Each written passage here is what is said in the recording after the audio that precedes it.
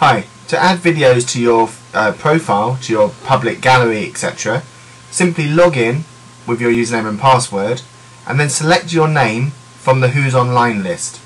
In this case, I'm going to select me. By selecting your name, you'll end up going to your private profile.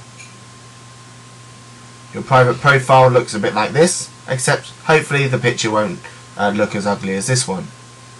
Scroll down and click on Photo Gallery. At this point you can click Submit a new gallery entry.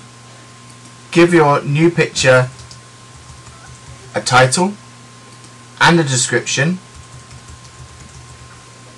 and then browse and find the picture you would like to add onto your site. Click on Open and click Submit Gallery Entry. This will take a few seconds to upload the picture to your photo gallery.